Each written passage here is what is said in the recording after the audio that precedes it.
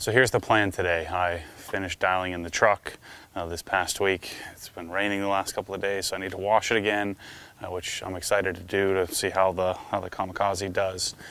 But the trailer's been sitting out here since I took the S2000 down to get finished. Was that 3 weeks ago? So Michelle's gonna kill me. So I've been meaning to make this video. I need to get this done, get the trailer out of here, back to I guess it'd be original OGHQ, and then I'll eventually be moving everything from original OGHQ to the new OGHQ. But what I wanted to do today was do a video series of me figuring out how to set up the trailer guiding system that the new F150s have. So my previous gen Raptor didn't have any system like it. Hopefully this will help me as I suck at backing up trailers, so hopefully it'll help me get the thing into the places that I need to get it. But I'm going to take you through the process of setting everything up, getting the trailer hitch done, and then setting up the trailer. I'm going to pull it out on the street, and we're going to do the process of setting everything up. You have to measure, put a sticker in place, get all the cameras set up, all the measurement, the distance between the axle and the back hitch and all of that stuff, so the truck knows how to calculate how to back the thing up. So we're going to work through that series here today. So let's get started with setting up the hitch. I'll talk to you a little bit about that, and we'll also talk a little bit about what I'm going to do to the truck to help with towing. I know Raptors aren't built for towing, but I have to drive. I tow very little. I drive the Raptor around all the time. I'm gonna improve the rear suspension so I can load more in it, and I'll talk to you a little bit about that as we go through this process. All right, so let's get our hitch installed. It has a tongue weight measurement on it, so to give you an idea how much weight is on the tongue, and then you have a locking position where you can adjust the height of the trailer. And so I have it set up specifically for my Raptor, my previous Raptor, so we'll also check the height and make sure everything makes sense. So I have a locking pin so that I don't have to worry about anybody stealing my expensive aluminum trailer hitch. So I did all kinds of research when I first bought the trailer, which trailer hitch to get. Oh, wait, here it is. It's a waysafe.com. And this is I believe the 6-inch drop option. And it's a 2-inch. So I have a 2 5/16 inch ball. I think it comes with both, if I remember correctly, for my 2-inch collector here. And so when you lock that in, now no one can remove it. And then the way that the system works, there's a pin that holds the ball in place as well, so it's locked here. So it comes with a key to lock this into position so I can set the height. And then the inside, so when you unlock this, there's a pin that you can grab to remove the ball if you need to change out the ball. But it's a 10,000 pound rated trailer hitch, so it's more than adequate for what we're doing with this. The trailer, I think, loaded up, the trailer weighs about a little over 5,000 pounds with either my GT3 or my S2000. So I have just a little locking thing here, which I'm sure you could easily knock off with a sledgehammer if you wanted to steal the trailer. But so you have this little pin thing that locks, the little master lock thing that locks it, mainly locks it onto the truck. I also have a lock that goes on top of this if I ever needed to, and then I have a wheel lock, the club that goes on the wheels as well. All right, so I'm going to back the truck up so that we can actually, let's raise this up a little bit so I can make sure I get it on there.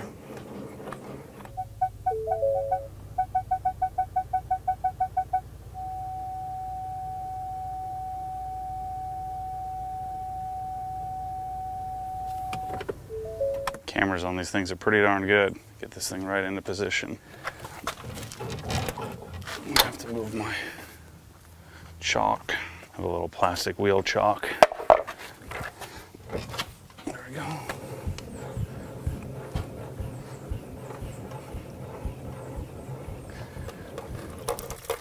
There's all the water. And locked in place. I might want to raise this up a little bit. There's no car in it.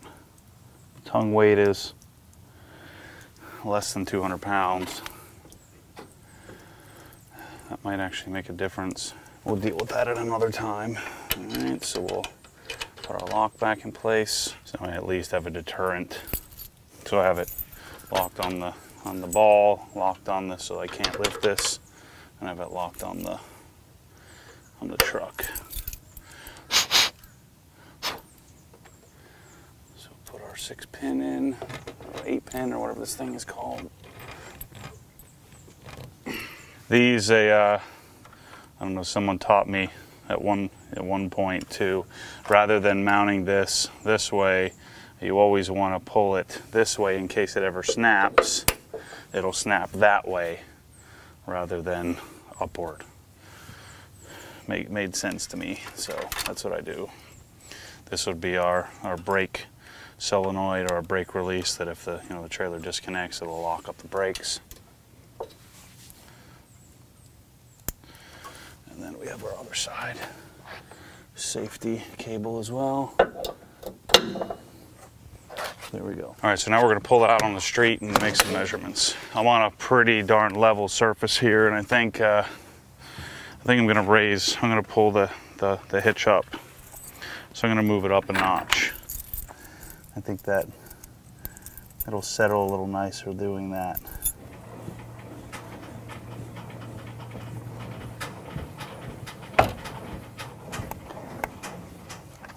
Okay. So just take the little key.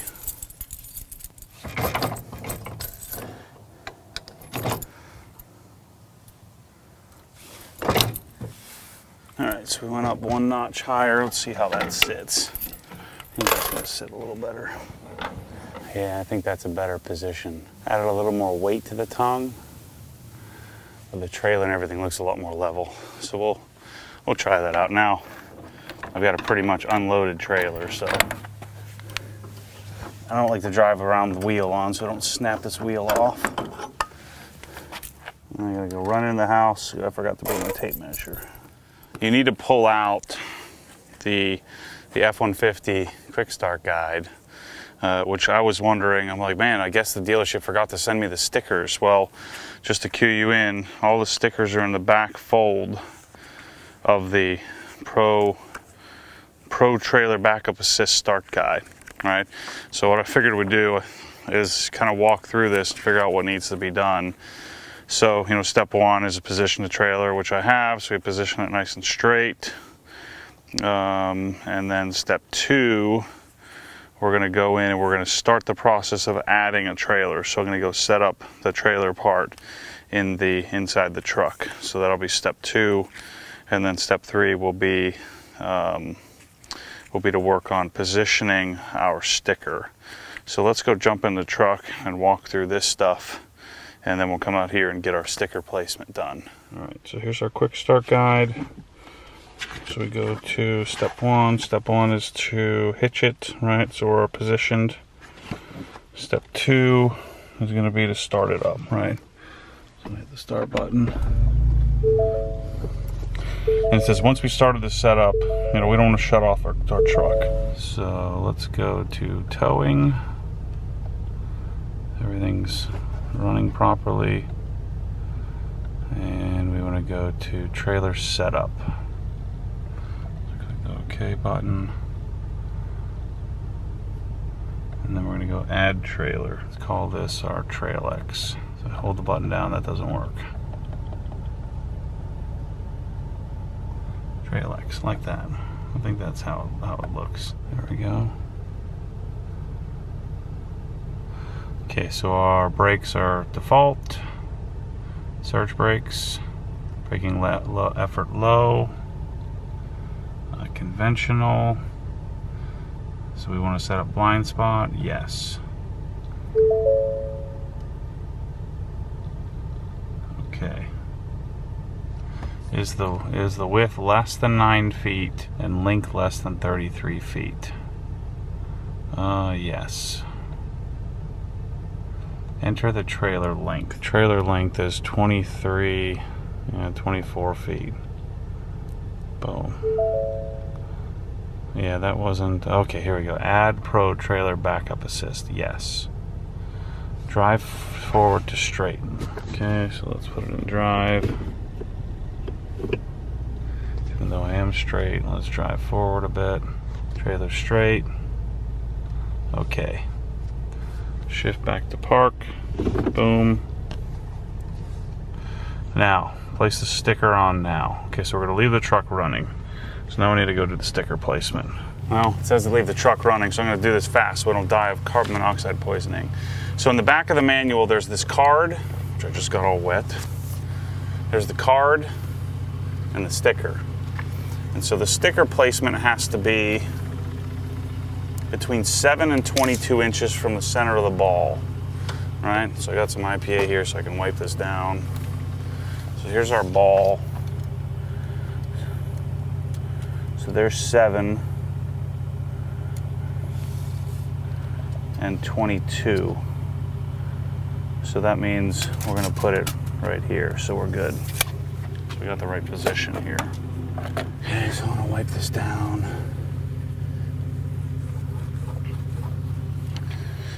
And then I hope the sticker works here. So I'm gonna put a little IPA in my towel just so I get good adhesion, since there's this little center void, this little center gap here.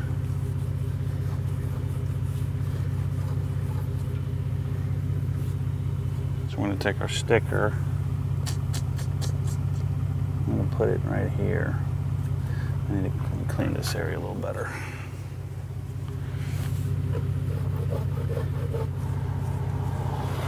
Hasn't been anybody down the street in hours, and now I'm out here messing around and figures. All right, so we're gonna put our sticker.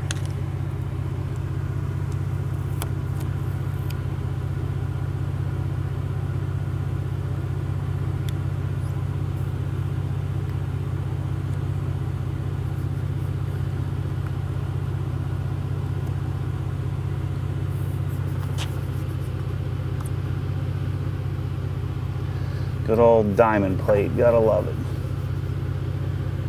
All right, so there goes our sticker. And there's a shiny side and a not so shiny side. So let me make sure it's not supposed to go on a certain way. Flat, dry surface, entire sticker must be visible. 7 and 22. Okay, now once that's done, we'll go to step 4. To make sure. Perfect. Good adhesion there, so I think our sticker is going to be good. All right, so let's make our other measurements. So the first measurement is coming from the horizontal distance from the license plate to the center of the trailer hitch. They're going from plate to center, which is 10.5 inches. And the horizontal distance from the center of the ball hitch to the center of the sticker. Okay, so it's going from here to here. 17.5. And I think we're supposed to stick with half measurements. Yeah, half measurements. So 17.5. And then C is from the rear view camera, the distance from the rear view camera to the center of the sticker. So there's our camera, it's 41.5. And now the last measurement is from the horizontal distance from the tailgate to the center of the trailer. So I'm gonna go to the center of the axles, or the center of the axle if it has 2 or more. All right, so we're gonna go tailgate to axle.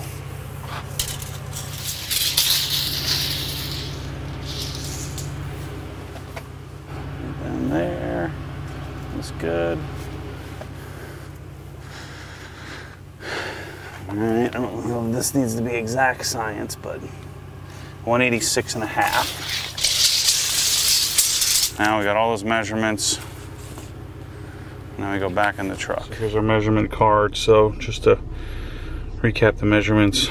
So A was the distance from the plate to the center of the ball, which was 10.5 inches. And then B up here was from the center of the ball to the center of the sticker, which was 17.5 inches. And then C was this, the camera, the sticker, just 41.5 inches, And then the last one we just did was 186.5, right? All right, so we're gonna go back to our guide.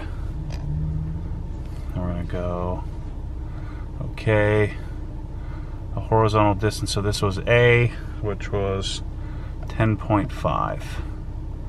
Bingo, okay. Measurement B was 17.5. Okay. C was 41.5. Boom. And then D was 186 or 187 because you have to round up. Boom. 10.5, 17.5, 41.5, 187. Okay. Confirm. Boom. Okay, it's locating the sticker. Please wait. Boom. Located the sticker. It's now circled. See how they circled it on the camera? That's cool. So I said yes. Measurements are saved. Assist is complete. Let's just check our manual here. Okay. So it does the circle. Thing looks good. Setup complete. Okay. So now we need to calibrate the system. Okay, so that's saved. So you need to drive the vehicle straight forward between 4 and 24 miles an hour as directed. The information shows that it will eventually show calibration is complete. So I'm going to drive straight forward to calibrate. So put it in drive. I'll leave my camera on the side of the road there. Now it's calibrating. Stop. Shift to reverse to activate. Press knob to exit. So our calibration's done. Now we can go drive around and turn it around. All right, cool. So we're all set up. So all you do to turn the backup on is you put it in reverse. All right. And press the button to turn the trailer backup assist on. It has the camera set up here. And then you put it in reverse and you kind of turn the button. Yeah, Pro Trailer. Okay, so we do Trail X. It does the backup assist, and then it takes over my steering wheel, and then I can kind of do my thing. Notice the wheel turns as I turn the knob. I'm going to take the trailer over to the garage, so we may do I'll do a see if I can get it in there without me having to disconnect it. It's also neat that it gives you status if your lights are working. You know, so if I turn the lights on, it shows you the trailer lights are working. Trail-X trailer, and it'll tell me how many miles I put on it. And then you can choose to turn the tow on or off. So it changes the gearing. And then there's an indicator light right here, whether you're towing or not. All right, so let's test this out here.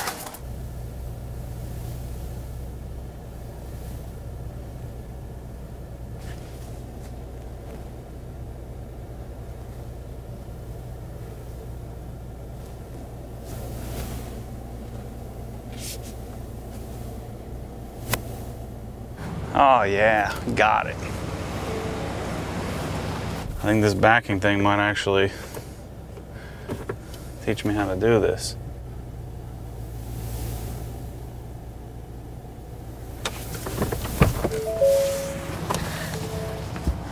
Okay, check this out. Let's go straight in. This is good news.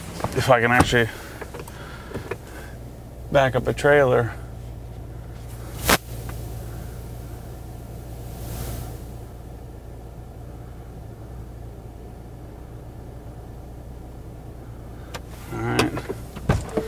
Check this side. All right, so I'm gonna come straight back. Got a little tight on this side.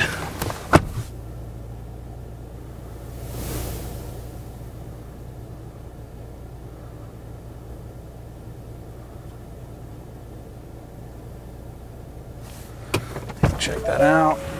I want it a little closer to the left wall anyway. Other way. I think we got it, folks.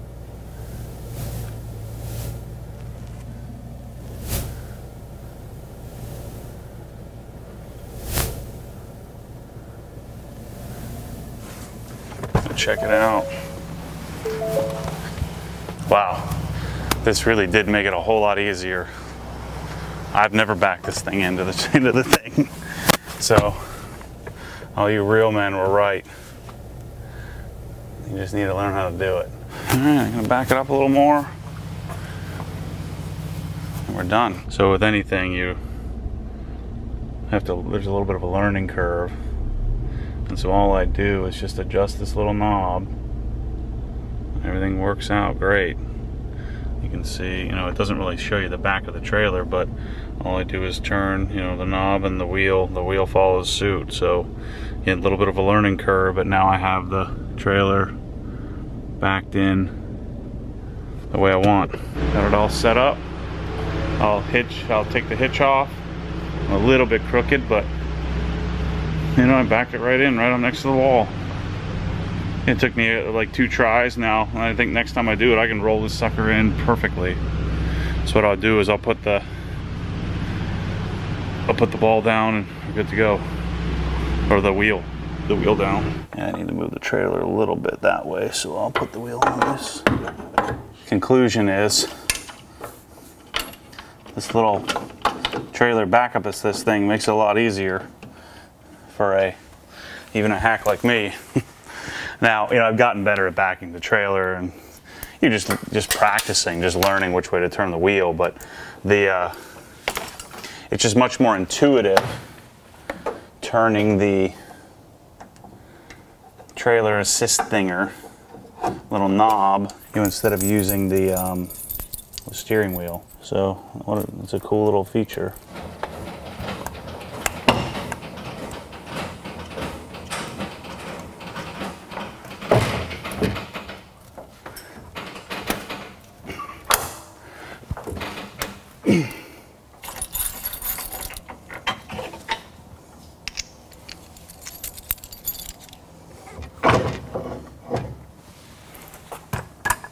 In the trailer here, I have a little NOCO battery charger set up so I can plug it directly in, not have to mess with it, so the battery stays charged.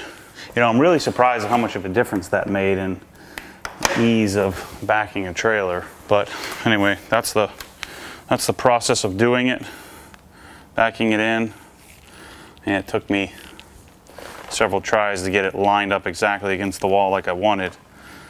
But I think next time I do it, I can roll the sucker in there and without even getting out of the truck. Certainly if you had a spotter, it'd be even easier. So anyway, thanks for watching, and I'll keep making videos as I mess with stuff in the garage.